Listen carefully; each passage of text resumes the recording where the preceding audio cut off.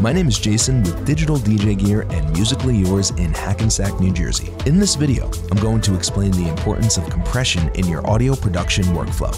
Compression is the process of lessening the dynamic range between the loudest and quietest parts of an audio signal. This is done by boosting the quieter signals and attenuating the louder signals, which can make your track sound more impactful by controlling maximum levels and maintaining higher average loudness. Alternately, overcompressing your music can really squeeze the life out of it.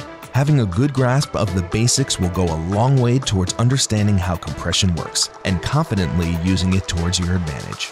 Compression can negatively affect the timbre of an instrument track, which will vary based on the type of compressor being used. Visit the links in the description of this video to research different types of compressors to help you find the right one for your project. Keep in mind that compression is not always needed.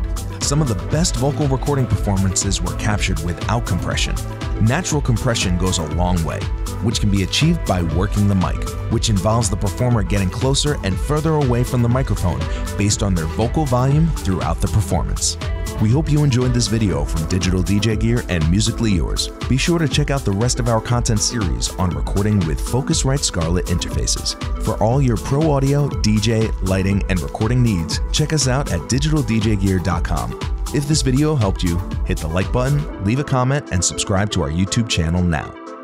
Also, check out these other videos we think you'll like from us at Digital DJ Gear.